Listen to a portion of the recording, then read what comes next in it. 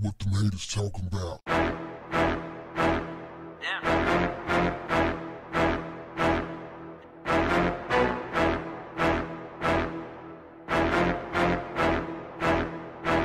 What's up, family?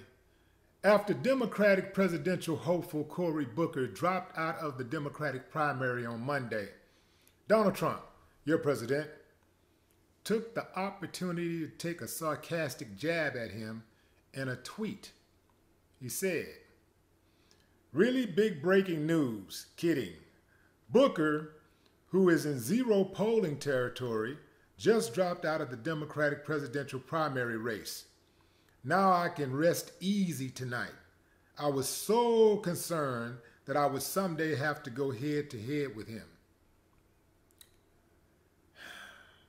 This dude is a real fifth grader, man. I've been following presidents for a long time. I've been following these elections for a long time, watching presidential etiquette. Trump has none.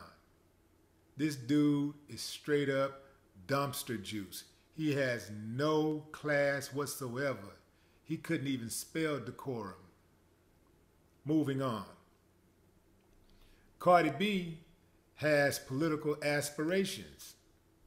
Cardi B says she thinks she wants to be a politician. She dropped a series of tweets on yesterday saying, "I think I want to be a politician. I really love government, even though I don't agree with government."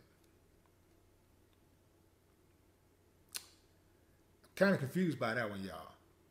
I love government, even though I don't agree with government. I'm trying to think, what do I love that I don't agree with? Help me out, family. Do y'all love anything that you don't agree with? Maybe she should have said, even though I don't always agree with government. But to just say, I love government, even though I don't agree with it, that really didn't make any sense to me. In another tweet, she said, "I was watching war documentaries. No matter how many weapons the country have, you need people. How are you trying to go against a country and possibly start a war when this country lacks patriotism? I barely see people claiming they love being American."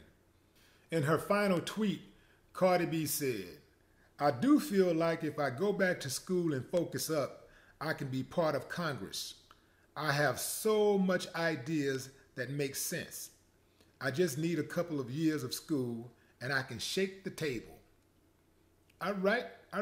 Look, I'm not one to tell people what they should not pursue, what type of goals that they should not pursue. I think a person should pretty much do whatever they think that they can do, whatever they really want to do.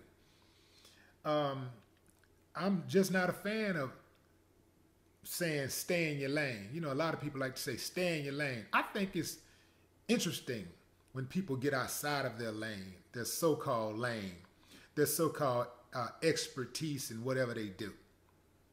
When they cross the field and go into another field, I think that makes for an interesting life. Somebody just doing the same thing over and over and over and over and over again, that's kind of boring to me. I mean, it's cool to go out and make history, do something great, but if all you're going to do is be a great basketball player, those are the only stories that you haven't tried anything else, you haven't went outside of your comfort zone to try anything else, all you've ever done is be a nurse, and that's it. I mean, that's an honorable thing to do. It's an honorable career. But if all you're going to do is your whole life is just patients, needles and surgeries and scissors and, checking temperatures and all that stuff, looking at graphs, nah, man, I say get outside of the box. And one thing about it, say what you want to say about Cardi B, but she can't do no worse than the biggest crook to ever enter the Oval Office.